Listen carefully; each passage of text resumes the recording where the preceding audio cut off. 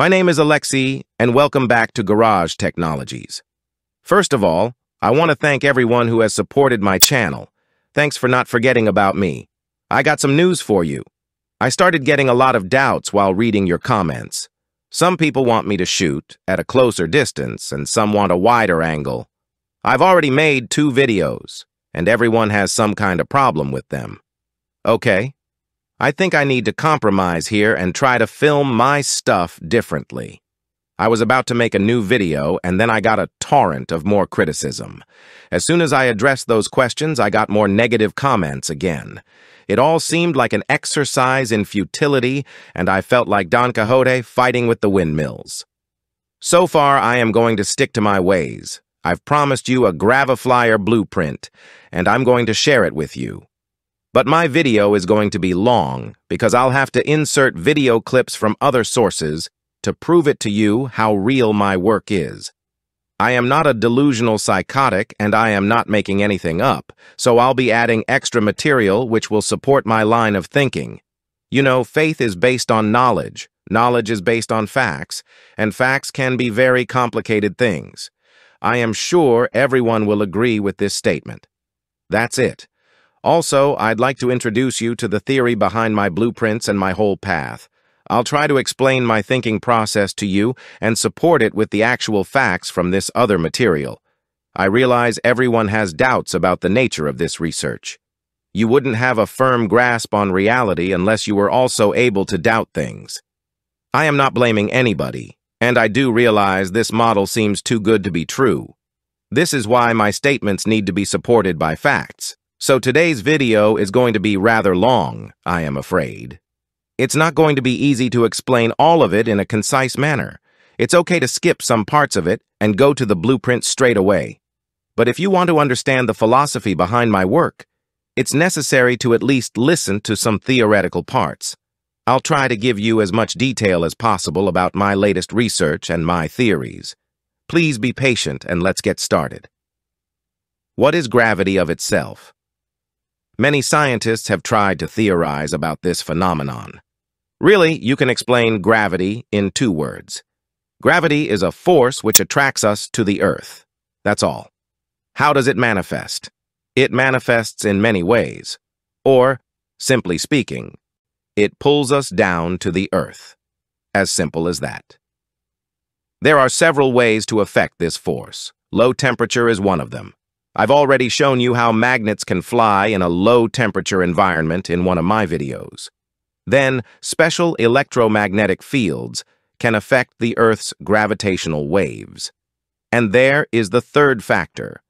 Properly selected sound oscillation frequencies can affect solid matter. All of this was proven back in antiquity. Ancient Egyptians created sound waves to build their pyramids via giant trumpet-like devices. Thereby, solid matter would change its mass. I am sure you've heard about the Coral Castle. It's made of megaton blocks, and it was constructed by just one man. He took his secrets to his grave.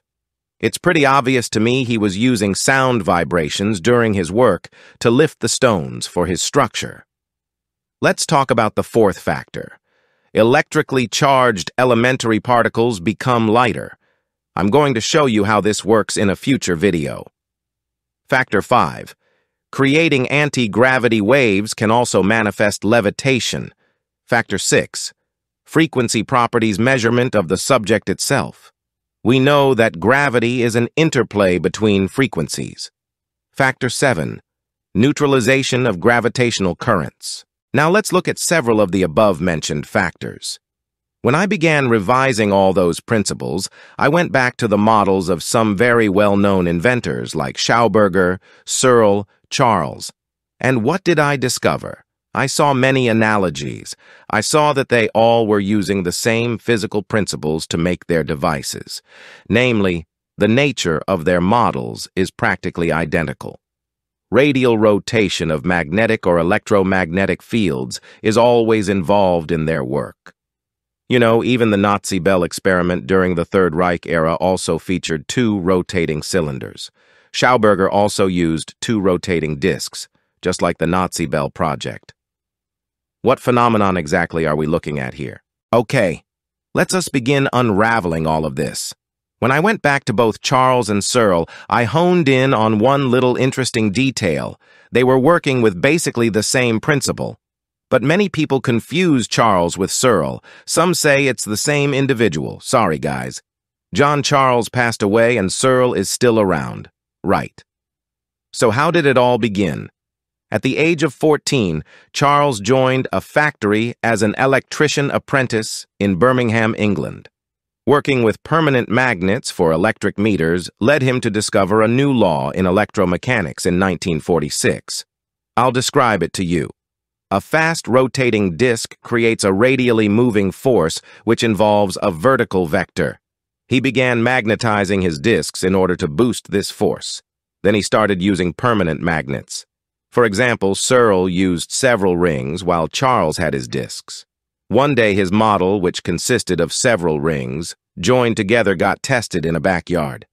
The radial direction of the rings showed a large discrepancy, which ended up affecting the nature and cracking sound of the electrical charge even at a slow speed. The smell of ozone was felt.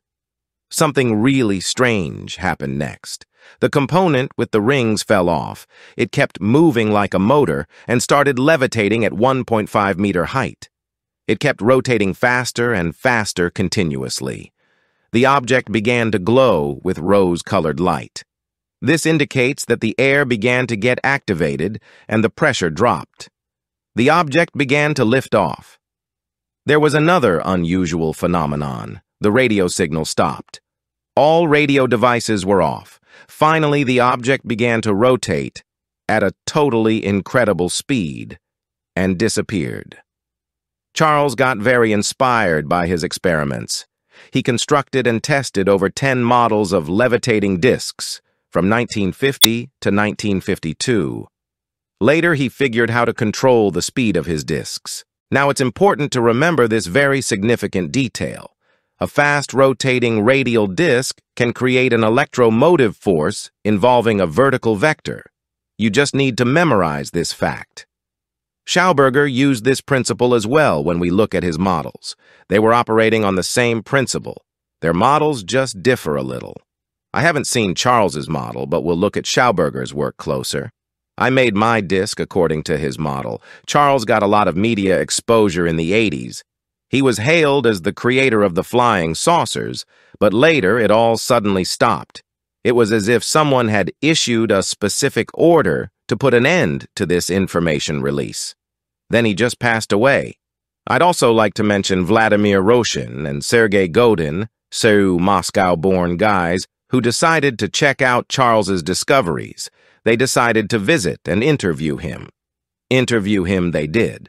Unfortunately, this interview took place in a prison. He flat out refused to tell them his secrets. But they never gave up and focused on their own path. They did build their own free energy generator. By the way, their machine weighed 350 kilograms and produced 10 kilowatts of power. No fuel was necessary at all, and its weight would decrease once it began rotating. Okay, enough of history for now. I need to go back to my own disk. How did I begin constructing my model? I studied Searle and Schauberger and began my own work. What physical properties does this device manifest? What makes it levitate? A 3-section condenser is the first analogy that comes to mind. It means that these plates must get charged when the power is on. I'd like to show you a device I came across once. It's an experiment about what charged particles can do to an object. Let me show you one video. It's well worth a look. You'll see that a charged object begins to lose its mass in this video. Let's watch how it happens. Radiation, or rather saturation of a liquid sample inside a glass vial, is the purpose of this experiment. It's balanced on laboratory scales. I'm going to use my electroforming kit to saturate the liquid sample with static electromagnetic energy. We'll observe its reaction to a gravitational field. Now, we are testing the sample. The exposure to the energy has been very brief, so we didn't detect any drastic deviation from the norm, but a prolonged saturation of the sample results in a significant loss of mass. I'll have to time it to show you that more time is necessary. Time is essential to create more charged particles for an anti-gravity field which will interact with the Earth's gravitational field. This measurement will suffice, and you can see that the electroforming kit has been moved away. How much time has elapsed? We need to put that down. The sample is clearly manifesting its anti-gravity properties against the Earth's gravitational field. Now we can observe this effect. If we charged a solid aggregate sample, the power would build up even more. In other words, the solidity of the charge will increase. This principle could be used to build flying machines to lift and move cargo in the outer space. Now you've seen the video. Let's draw our own conclusions. It's pretty obvious that a charged object loses its mass.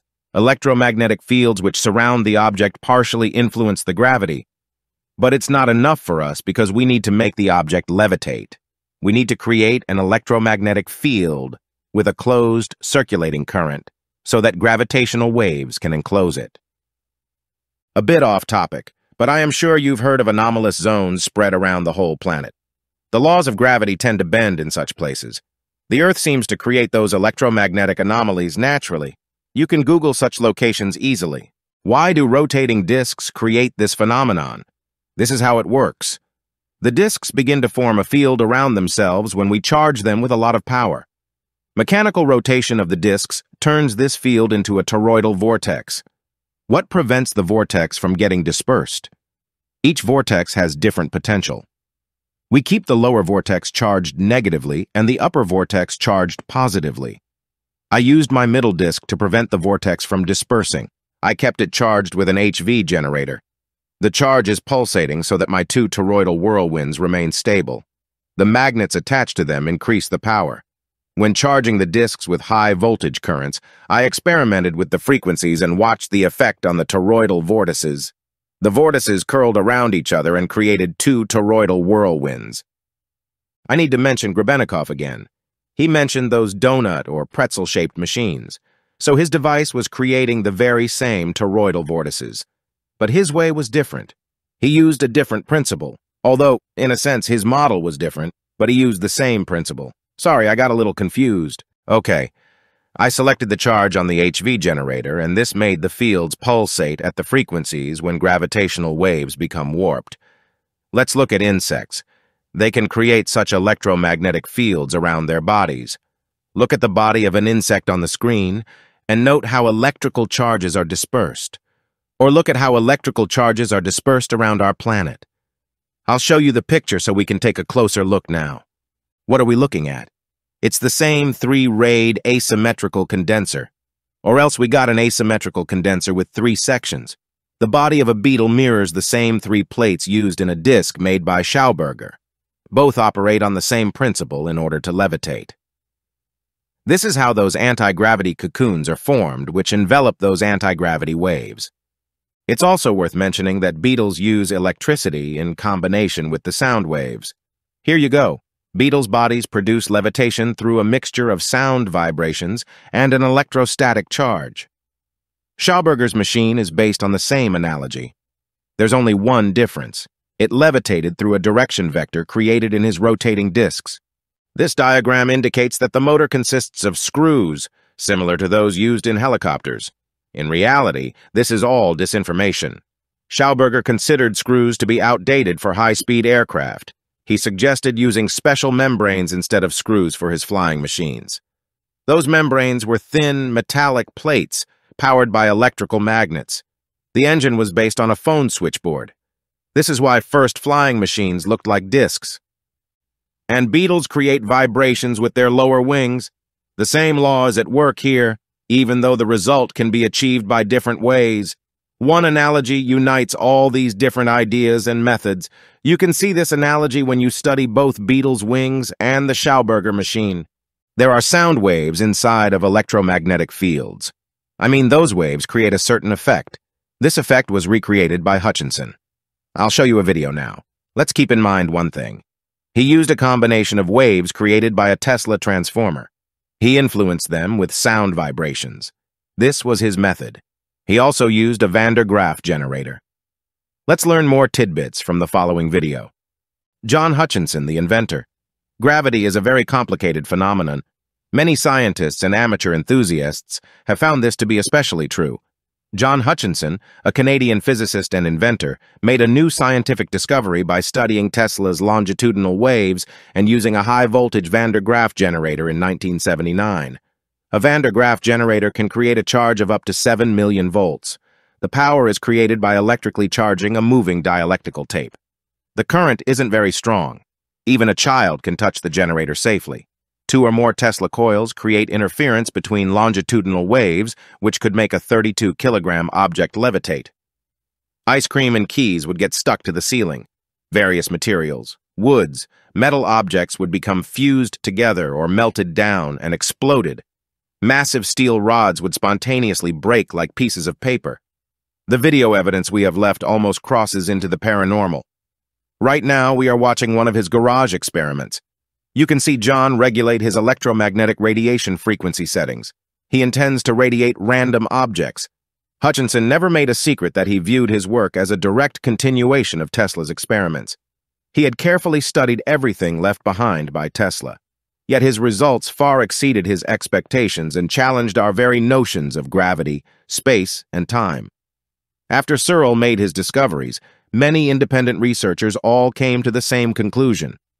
An electromagnetic field of a certain frequencies can create a particular environment where gravity is absent, while matter, time, and space change their properties. Okay, let's summarize what we've just learned. We can clearly outline 4 important principles. None of it is a product of my own imagination. These very real discoveries were made by very real people. You got names like Charles, Searle, Schauberger. All right, let's delineate them all. Cyrillic text on screen. An electromagnetic field of a certain frequency can create an environment where gravity is absent. 2. An interference between longitudinal waves made by 2 or more Tesla coils neutralizes gravitational waves. 3. A fast rotating radiomagnetic field creates a force which involves a vertical vector. 4. Sound vibrations of proper frequencies can make objects levitate. My Graviflyer is built on those fundamental principles. I omitted to mention a few other things: the cavity structural effect, lattice-based structures like graphene, etc. But that's another whole story. Let's not mention the superconductivity associated with low temperatures. This phenomenon is quite real, but it involves a lot of hard work, and it's less difficult. This method isn't very convenient for us. Let's memorize those 4 laws, and we're going to base our work on them. Now let's move to the most interesting part and actually get to the practical side of things. We'll take a look at my blueprint, and I'll explain how it all works. I had promised this, and I finally got to talk about the blueprint in this video. Thank you for your patience. Let's get to it now. Here you go. Here's the blueprint in front of you, friends. What are we looking at? You can see it consists of 3 parts. Here's the impulse part with the HV generator. Here's the power part. And here's the low voltage part. Now we'll talk about each part and explain how they work. We need the power part to charge those disks with a high voltage current. Here we can see the regulator itself with a power supply unit. Here we got the current. Here we got the regulator. Here we got the power supply for the flyback transformer, although we can alter the design a bit too. It's not necessary to make it too complicated. A push-pull design based on 2 colors could work too, but I chose something quite simple. Next, we have the flyback transformer and the multiplier, but the multiplier is welded underneath the bottom part of the disk. What does this part give us? The plus charge goes to the upper part. The minus charge goes to the lower part. This is connected to the fact that the Earth also has 2 polarities. The Earth is charged negatively, and the ionosphere is charged positively, plus. Minus repels minus. A negative charge is repelled by the Earth. Magnets work according to the same law. Although the magnets don't repel each other here, we are getting something else. Let me explain. Why do we need the HV generator? We know that the HV generator creates an impulse for this transformer, but if we place a wire there, the impulse will get transferred to the middle disk via that wire. What results are we going to get with this? When the motors start rotating and we power them up with a high voltage current, what are we going to get? We are going to get 2 toroidal vortices. They are going to swirl in different directions. But this HV generator connected to the middle disk is going to prevent those vortices from canceling each other out. See, here we got the plus charge and here we got the minus charge. They can neutralize each other. As for the impulses they create, there is a constant impulse output, which creates a certain effect which prevents those two toroidal vortices from dispersing. What's the purpose of the ultrasound part? Here's the battery. Here's the regulator. Here's another one. And here's the ultrasound generator. I showed a video where Hutchinson sent longitudinal waves towards various objects which levitated as a result. But those were high-frequency waves. I decided not to work with longitudinal waves. I am getting an impulse from my HV generator, but my high-frequency waves are created by the ultrasound generator here. Here I installed some piezoelectric material. It's in the upper part of my disc. The entire design is quite diminutive. This model can fit in a cap, and all the regulators are taken outside the design. There's one low-voltage regulator with one wire in this model, but it has 4 cables attached to it. This supplies the power for the motors and this design above. Then, the power gets distributed between the motors and the ultrasound generator. The motors are responsible for making the discs rotate in different directions. This is identical to the model Schauberger designed, yet his model is different too. So what's the nature of this disc? In essence, it's an electro-forming machine in a horizontal position, but Schauberger had 2 longitudinal brushes which got rid of the electrical charge during rotation and transformed it into electrons and positrons. His whole machine was powered by this positron current. An object charged with positrons acquires levitation properties. Do you remember the video? Any object also powered by electrons can lose its mass. What does this mean to us? It means that the Earth's gravitational waves are warped and circumvented. Let's look at the system model now. The disks are rotating. Those 2 motors power 2 disks. 2 toroidal vortices are created. The middle disk keeps the vortices from dispersing. It has a neutralizing effect, and gravitational waves envelop it. Gravitational waves are just a condensed form of ether. It has a larger density despite the fact that we can't feel it. This is why all our planets are round. They are pressurized by this immense density. Have you ever thought why the planets were round? I mentioned this in one of my videos on anti-gravity theory. They are round because the ether pressurizes them, and everybody with lesser density will shrink into one direction. It will always shrink towards lesser density.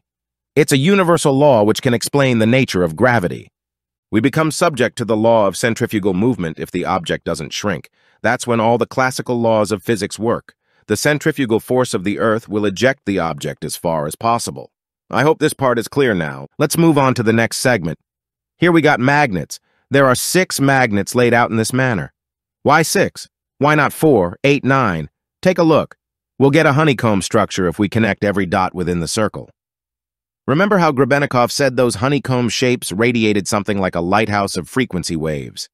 So our lines create an electromagnetic field of sorts with a wave-like direction.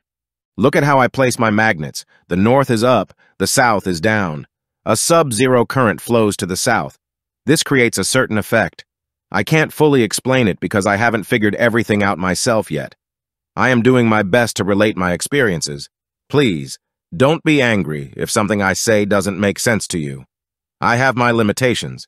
It's fine if you disagree with me. I am just trying to explain my point of view here. Why do we need this ultrasound part? Remember how Hutchinson experimented with longitudinal waves? He directed his emitter towards the objects and they levitated. The video mentioned how those emitters were projecting high-frequency impulses. An object would change its frequency properties once under the influence of those energies. This made them levitate. As you can see, my blueprint combines a lot of different parts and ideas. My path seems too complicated, although I am quite sure that an anti-gravity system can be much simpler.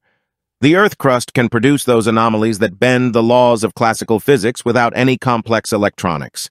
This piezoelectric emitter, it's been assembled as a part of the disk, creates enough ultrasound for this entire system. It radiates this whole apparatus with high frequencies. The HV generator also creates a high-frequency impulse. Now we need to create a resonance with those parts of the design. Creating this resonance is a real pain in the ass, guys. Those of you who worked with paraboloid antennae know how horizontal and vertical surfaces need to get polarized. The transformer needs its settings adjusted, etc., etc. We got the same problems here, if not worse. We need to harmonize the frequency from the HV generator from the middle disk with those toroidal vortices right here while keeping them powered up. Meantime, it's necessary to keep the disks magnetized and regulated because the condenser is getting electrically charged. If the charge gets too high or low, our parameters fail. So the gravitational waves pass through the system and collapse it instead of enveloping it. If we manage to synchronize gravitational waves in order to have those fields resonate with each other, those waves will end up circumnavigating the system, and the whole electronic model will work. This is how we can get this gravitational effect. Yes, my method seems too complicated. This model may be worth trying if you have access to the metal the disks are made of. Remember how Grebennikov once discovered that an uneven, rough surface can warp a magnetic field around them with an electrical current? Remember beetles' wings? The lower wing can create an electrostatic charge when the beetle is flapping it. This wing has many holes and little hairs. The hairs act as electricity conductors. Nay, my system is a little different from his model, you see. His two discs made of this particular metal resemble those beetles a lot. It's not the flapping wing that creates a charge, but the HV generator which creates an impulse. It is the source of electrostatic charge. Plus those ultrasound waves get radiated. All of it combined, we can create a phenomenon when the Earth's gravitational field bends around the model. Trying this out will pay off when you got access to this metal. Don't worry, please. I've already begun building a new disk. I am using a simple piece of metal, as you can see for yourself. I didn't use that special metal. I made this out of regular DVD discs. But I got two magnetic fields. I distributed them in the same fashion as before. I want to select the right properties for this disk. It's going to be much easier for you to make it if I succeed in making it levitate. I am still working on developing this device, so let's go back to our blueprint. So now you have it. I don't know if you guys are interested in assembling the whole thing. Please note that I am not responsible in case of your failure. This blueprint will be totally useless to you if you fail to find the right metal and your parameters are off. You really need to take certain things into consideration. Adjusting the settings is a topic for another video. I hope you enjoyed the video. I intend to talk more about Grebennikov, and I've already started constructing my Graviflyer. I've had access to Grebennikov's archives. I aim to base my research on all sorts of sources. I'm also going to talk more about Ignatov's inventions. You probably never heard this name. He also worked on anti-gravity devices, but he was using different principles. His model was very simple, but I'll take this up in another video. It's been a long presentation, and you must be tired by now. Well, I've given you the basics. There's still some stuff I need to figure out for myself. I tried to explain my work to you to the best of my ability, and I do have my limitations. I hope you enjoyed this. You're welcome to ask me questions. Leave comments, likes, dislikes, whatever. I got a feeling this video will attract negativity, but it's best to ignore the trolls. Wishing you all the best, friends, and thank you for your support. I'll continue my research, and I want to try to make the new disc levitate. It's much simpler to design, and the metal is easier to come by. Hopefully, I'll find the right settings for it. Bye for now. It's been Alexey and Garage Technologies.